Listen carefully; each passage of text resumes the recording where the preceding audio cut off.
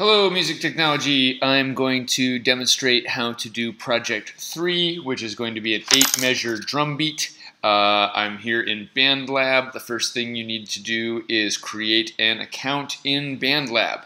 www.bandlab.com. You can see that right up there. And so you are going to create an account for yourself using your DOE email. I've already done that. This is my page, and so I'm here in the library, which is this tab up here, and then I press Create to do a new project. I'm going to use a MIDI instrument. For those of you that have been coming into class, that should be pretty straightforward. So I'm using instruments right here, and so I click that, and it brings me here. The default instrument, or the instrument that it is automatically, is a piano, but we're doing drum beats. So here's how you change this. Over here, it says piano. I click that drop-down menu, and I go to drum kits. And this drum kit is the classic rock drum kit, which is the default, so that's what I'm going to use because it's automatic. So I am now going to make sure that my metronome is on so that I can hear the click. I'm going to press record, and I'm going to start with the bass drum or kick drum, which in this diagram is played right here. So I can click on this, and there's a lot of latency in my mouse, or I can press the S key on my keyboard. So it depends on whether you're using a mobile device or a pad or a computer. So I'm going to try and do my first track. I'm going to play the bass drum on every single beat. So I'm going to press record and then try to lock up exactly with the metronome. So here we go.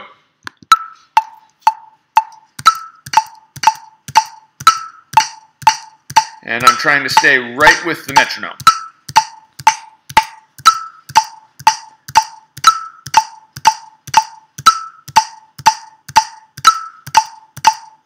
Great. And we're going 8 full measures. So in the assignment it says this needs to be 8 measures long. So there we have our first pass. That's great. And now I want to quantize that because with latency and with the fact that I'm trying to play this on a computer and not an actual drum, and I'm not a drummer, that was not perfect. So I go to my MIDI editor down here. And now here are all of my notes. I can either draw a square, so if I click and drag, if I can get a little closer here, click and drag, I can highlight every one of these notes in a box, right?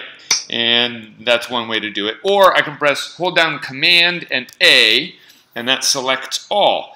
Now over here I have my quantizer, and I'm going to change this drop-down menu to 1/4 and hit quantize. And you notice it adjusts everything a little bit, and now it sounds like I played it perfectly. And if I turn off the metronome, right?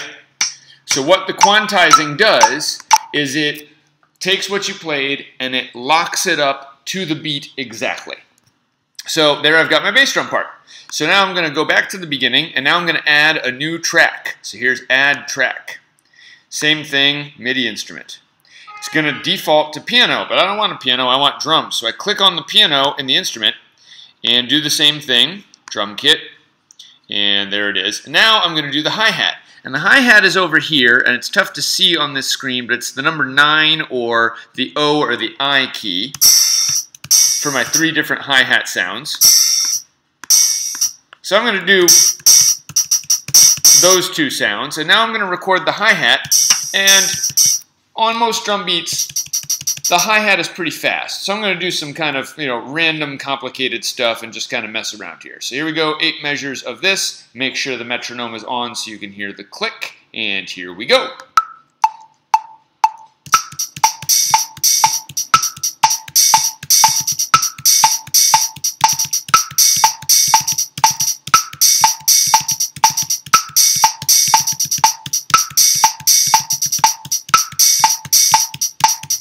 Alright, so I did a bunch of stuff in there, and now I'm going to quantize that. So I come back down here to my MIDI editor, and I click on that, and here it is. And so now I'm going to Command A, select all, and instead of being to the 16th note, I'm going to do the 16th note. The smaller the number, the smaller the amount of time it's quantizing to. So you can go to like the 32nd note, but I think that might be too extreme. I'm going to go to the 16th note. So I'm going to click that and then quantize, and see everything move a little bit. Now I'm going to turn off the metronome, and here is what I have.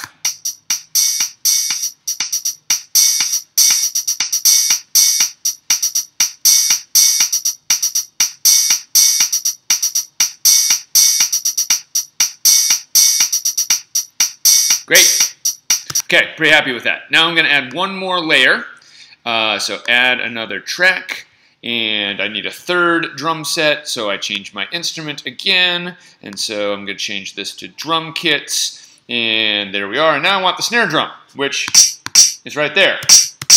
And the snare drum should be much less frequent than the other sounds. And so just to kind of do a demonstration here, the snare drum is usually on beats 2 and 4. So it'd be like 1, 2, 3, 4, 1, 2, 3, 4. So I'm going to do that. I might do a couple of extra things just to mess around, but we'll see. But that's what I'm aiming for. So I'm going to turn my metronome back on, and now here's my snare drum part. So 1, 2, 3, 4.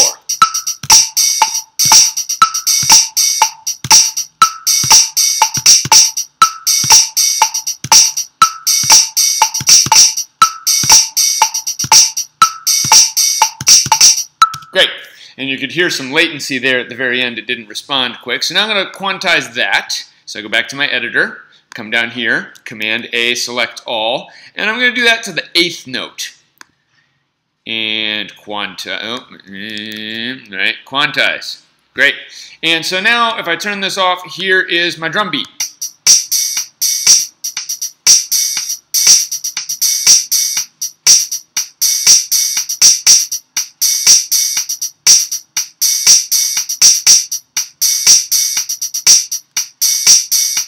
Okay, so now the last step, I'm going to add one more layer, and I'm also going to edit this. I don't really like the beginning, and so I'm going to hold down the Shift key and do all 3 of these at the same time, and I'm going to, I guess I can't on here. So I'm going to shrink each one of these down to 3. So I'm going to kind of just erase this beginning part because I didn't really like it.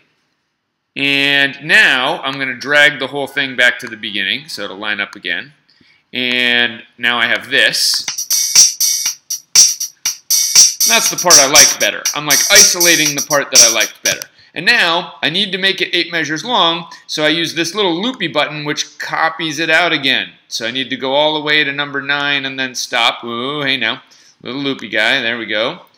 And then we click here. And then we drag that out, and that was too far, and there we have it. So now I'm going to add one more track, and that one more track is also going to be a drum set, and it's going to be any other sounds that you want, so you can kind of mess around. On this drum kit, there's a cowbell, there are tom-toms,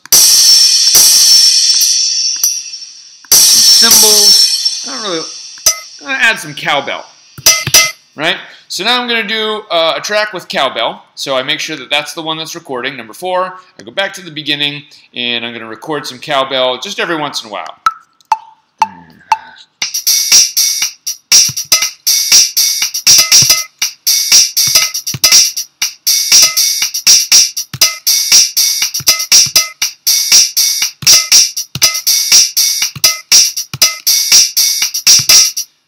So I was just kind of randomly hitting the cowbell there because I wasn't sure what I was going for. So now I'm going to quantize this last bit, and I'm going to quantize it to, we'll do it to the 16th note. So Command A to select all, quantize, and here is my drum beat. Turn off the metronome, get rid of my editing, and let's see here.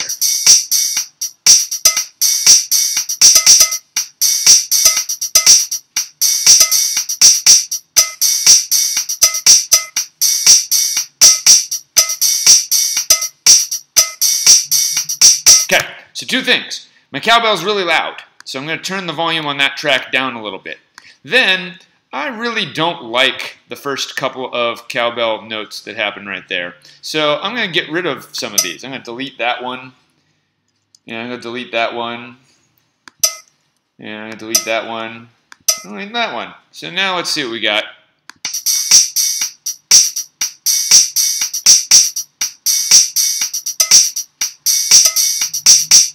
I don't like that one at all either. Get rid of you.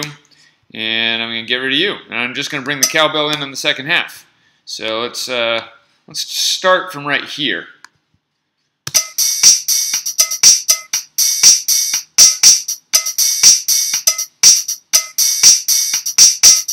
Right. Okay. That part I really like. And so for my drum beat, to finally finish this out, what I'm going to do is I'm going to get rid of the whole beginning, take it all the way to number 5 there on each one of these tracks. And so I'm going to shrink it down and just isolate the part that I like. And I'm going to just copy this now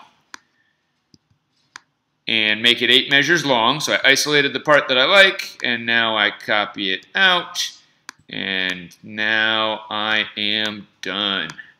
I still think the cowbell's maybe a little bit too loud. It kind of cuts through, so I'm going to turn it down a little bit more, and here is the finished product.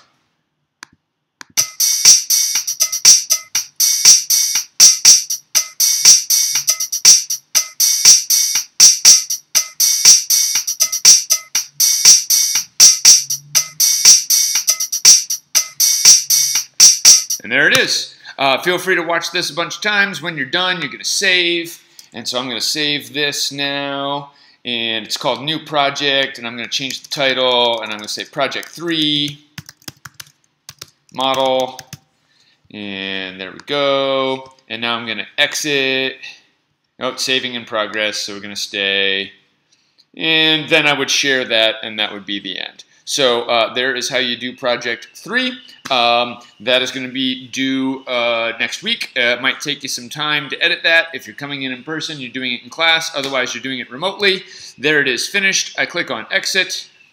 Right here it is, New Project. It still didn't change the title, but that's fine. And then I would press Share right here, and that would be how I share the link to turn it in. Stay safe out there. I look forward to hearing these, and I'll see you next time.